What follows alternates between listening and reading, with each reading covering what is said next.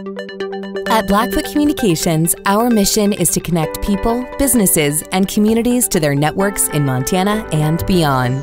Through Blackfoot sponsorships, local ambassadors, and public programs, we support initiatives such as the Emergency Broadband Benefit, fiber deployments, and community events. For information on our commitment to improving our communities with fast, reliable, and secure internet access, go to blackfootcommunications.com/news.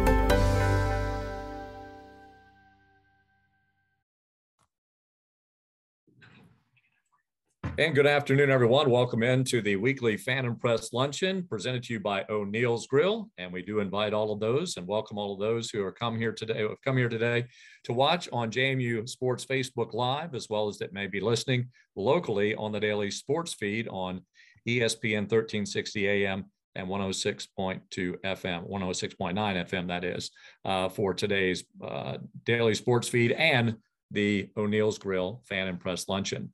I'm Curt Dudley from JMU Athletics. Today, our docket looks like this. We'll have JMU head football coach Curt Cignetti with us as the Dukes adventure into the quarterfinals of the FCS Playoffs. And then we will also hear from Mike Carpenter, as Mike will be here to chat a little bit about tickets this weekend for the JMU football game. And we'll wrap things up today with Sean O'Regan, the head women's basketball coach at JMU. The Dukes are at home both Thursday and Sunday. And the men's basketball Dukes are at home tonight against Virginia, much anticipated contest against the Cavaliers. It is a 6:30 start time tonight. It is nationally telecast on CBS Sports. And also, of course, you can hear that on the Morris Insurance and Financial JMU Radio Network with Dave Riggert. That begins at 6 p.m. with his pregame coverage. So with the men playing today, we do not have Coach Byington with us as they are prepping for that game this evening. But let's now bring in the head coach of the Dukes, Curt Cignetti, standing by here. And Coach, first of all, wrapping up things from this past Saturday, a game in which the Dukes ran away from the Lions of Southeastern Louisiana. Coach, they came in with the highest scoring team in the country. What did your defense do to control the Lions on Saturday afternoon? Well, I think it started up front. We dominated up front. We hit the quarterback 27 times. And they made a few plays early in the game, which didn't surprise me with the week off. You worry about that. But, you know, we had a part of the game there where we got maybe 3 or 4 turnovers in a row and scored offensively on one-play drives, really turned the momentum of the game. So we flew around on defense, took it to them physically, and so it was a good start. Yeah, I was impressed with a lot of JMU players. And, of course, DeMonte Tucker-Dorsey had a great game. He had a lot of good numbers that show up there. And I was particularly impressed with his first interception where he squared up and stepped in front of the receiver. That looked like, to me, that was a lot of good film study by Tucker-Dorsey and other Dukes to anticipate because, I mean, after all, Cole Kelly gets rid of the football pretty quickly, and he does so in a timing route. Yeah, you know, we did a nice job of mixing up the coverages and played a little bit more zone. And he should have probably had one earlier in the game on a very similar play. But he had a tremendous game with the 2 interceptions, 1 return for a touchdown. The strip fumble on the blitz was a really good play by him also. So we had a lot of guys play well, but, you know, he played great. Is there 1 or 2 players that might stand out to you that maybe didn't show up as far as the statistics are concerned? Because, you know, for example, Bryce Carter didn't have a lot of tackles, but did he or others have some bigger influence in the game that maybe the general fans didn't see? Well, yeah, I thought we played real well up front. You know, Ukwu had a big game. I thought Mike Green played really well. Bryce Carter played extremely well also. And, you know, Thurston had some plays. So, you know, when you shut down an offense like that, we didn't completely shut them down. They did score 1 at the end for 20. You got to have everybody playing well, and was really proud of the effort that our whole team put out there on Saturday. 1 more for you here just to wrap up that game, and then we'll hand it over to members of the media today. It was very apparent that the Dukes felt like they could go over the top and beat. You know, this was one of those days where Cole didn't have the necessary high percentage of completions, but you had a lot of explosive plays, a lot of big plays in that game, and it seemed very apparent that that was an area that the Dukes could exploit the Lions. Yeah, we averaged 24 yards of completion Saturday, and we made plays. We beat man coverage, and he put the ball there. And we missed a few. We left a few out there too now. And but it was a huge day. There were a number of one-play drives in that game. So, and I thought our special teams, there were some penalties there, but I thought the effort on special teams was great too. All right, we do have members of the media in queue here to ask some questions, and we're going to start off. TJ Eck from TV3 at WHSV here in Harrisonburg. Good afternoon, TJ. Hey, Curt. Thanks for having me on. Coach Cignetti, a few questions for you. I'm going to start off with throughout the last year or so, you've compared some other quarterbacks that you've gone against to certain guys. I remember Randall Cunningham when talking about Hollis Mathis at William & Mary. Obviously, he's Drew Bledsoe, comparing Cole Kelly. What about your own quarterback, Cole Johnson? Who does he remind you of? Well, I mean, I've said a number of times that he's like a Tom Brady at this level because of, his level-headedness, his ability to process quickly on the field, and he's smart and makes good decisions. And so you can throw a lot at him. He can grasp a lot of things, and he's got nice touch. So he continues to develop. Really proud of Cole, who had a lot of skeptics early on. Back when he was a starter, of course, Danucci did too, and he was player of the year in the conference. I guess we all have skeptics, but to me, his numbers, if the season ended today, he's probably got the best quarterback numbers in the country. I mean, he's been a great player. Looking at Montana, I've been taking a look at their stats here this morning. It doesn't seem like they necessarily have one standout player. It's a lot of guys contribute for them. What sticks out about what you see from Montana's offense? I think you got to look at Montana's team. They remind me of some of like our 19 team a little bit.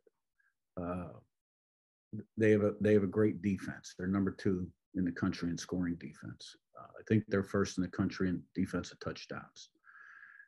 Their special teams are excellent. They're number 1 in the country in net punt. They're highly ranked in all their teams. Their offense is extremely efficient. They can run it and they can throw it. The quarterback throws the ball very well. He can make plays with his legs. They've got good talent around. They're big, and they're experienced. They have 7 redshirt juniors or seniors on offense and 9 on defense. So they've got nice design on their offense. Their defense is extremely well coached. Their whole team is. It's definitely a different package than we've seen, than you see every day. You won't see the same coverage twice in a row. There's a lot of movement up front, blitzing, twists. So this is a really good football team. I mean, they beat the Washington Huskies in the opener at Washington. So been a good program for a long time. Coach Houck's won a lot of games at Montana. Does a great job. And then, as you look at your team, you're coming into, I guess, your first night game since the opener against Morehead State, if you want to call that a night game, because it was a much different time of the year.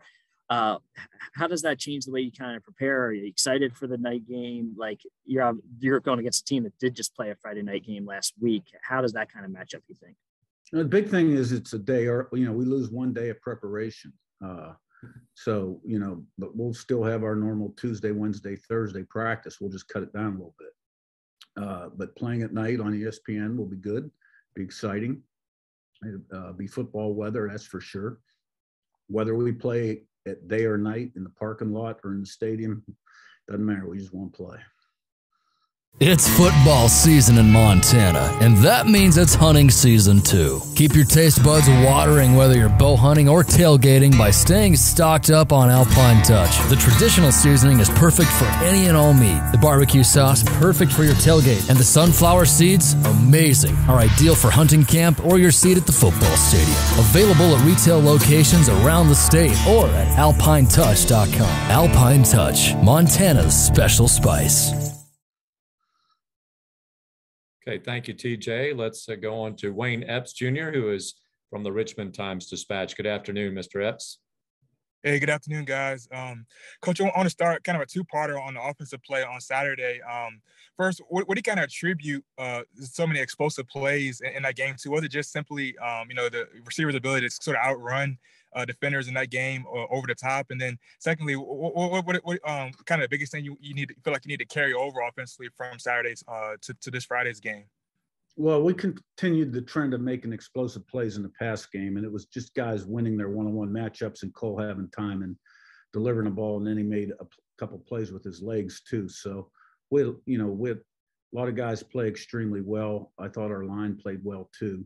And now there were too many procedure penalties in the second half when we got the big lead. We got to cut those out. We can't do that kind of stuff this week. We're not going to be able to overcome those kind of things. So, but every week's a new week, and the preparation started on Monday for the players, Sunday for the staff, and you got to stack good days. And it's always just about executing and doing what you got to do to be successful. Those things never really change.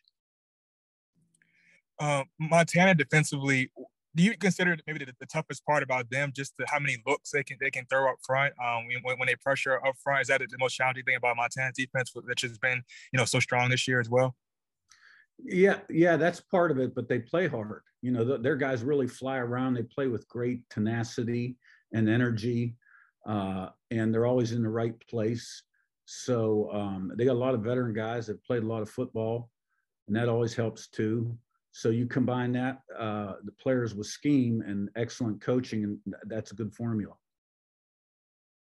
And lastly, for me, how much do you feel like your own defense can help, preparing for that game, just the way you guys mix it up front and pressure so much up front, similar in that way to Montana? Do you feel like that kind of gives you guys offensively a little bit of a leg up heading to this game?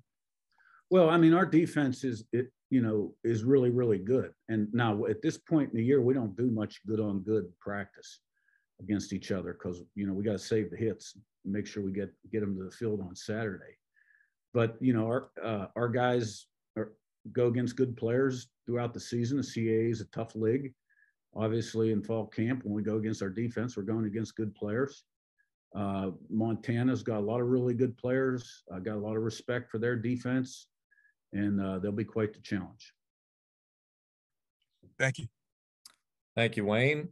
Shane Metlin of the Daily News Record. Good afternoon, Shane. Afternoon. Obviously, Tanner Morris started on Saturday and I think played the entire game at center. After getting a chance to look at the tape, how do you think he did? How did he grade out for you? And being put in that situation. Yeah, I thought he played really well. I was very encouraged. We had decided to make a change after the Towson game. Felt like we needed to. He stepped right in and he played like a veteran. I was really proud of him. Were there things that he'd been doing over the course of the season that made you think that change was, what needed to happen at that time? Well, he's a young guy, and the center position was a little new to him in fall camp. And if you haven't played center, it's not an easy position to step into. But through repetition, he continued to improve. And just based on, coming out of the Towson game, we felt like, he was ready for that opportunity and played extremely well. Yeah, and you talked a lot about Montana's defense here so far. What kind of challenges do they bring offensively? Obviously, it's not the same kind of passing attack that Southeastern had, but what kind of challenges do they bring on the offensive end? Well, their offensive line's huge. They can run. They're good at running the football. They're good at passing the football. So they're very balanced. And schematically, they got a nice scheme. They can put you in conflict, and you can't let the quarterback drop back and scramble around, make plays with his legs. So, but they play complementary football. The offense is productive, doesn't turn the ball over, scores points. Defense creates havoc, turnovers, scores some points themselves, and their special teams are excellent. And that's why they win so many games. All right, thank you. All right. Any other questions from members of the media here for Coach Cignetti? Actually, we do have one. TJ Eck has a follow-up. TJ? Yeah, Coach, when you look at Montana, do they remind you of any team that you played this year, whether it be in the CAA? Like, who is the closest comparison you can use to a team that you've already seen?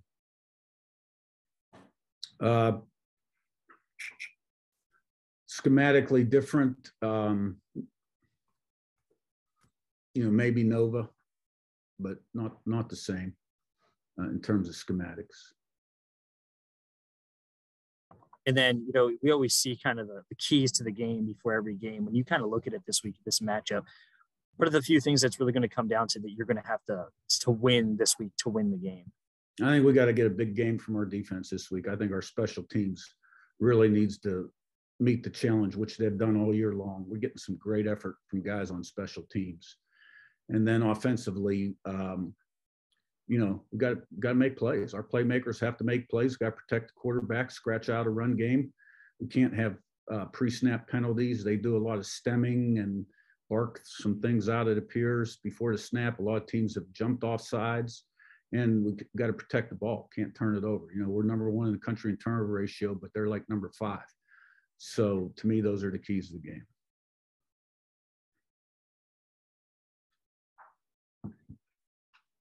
All right. Any other questions from members of the media? Oh, it appears not so. All right, Coach, thank you very much for joining us here this afternoon. Do appreciate it. Best of luck as you get ready for Friday night's game, the Dukes and the Montana Grizzlies at Bridgeport Stadium. Appreciate it, guys. Thank you. All right, Coach Curt Cignetti, again, the Dukes and Montana. Game time is 7 o'clock. It will be streamed, or actually on TV nationally on ESPN2. And of course, coverage on the JMU, the Morris Insurance and Financial JMU Radio Network with Dave Riggert and Clint Estes, and their coverage will begin at 6 o'clock on Friday evening.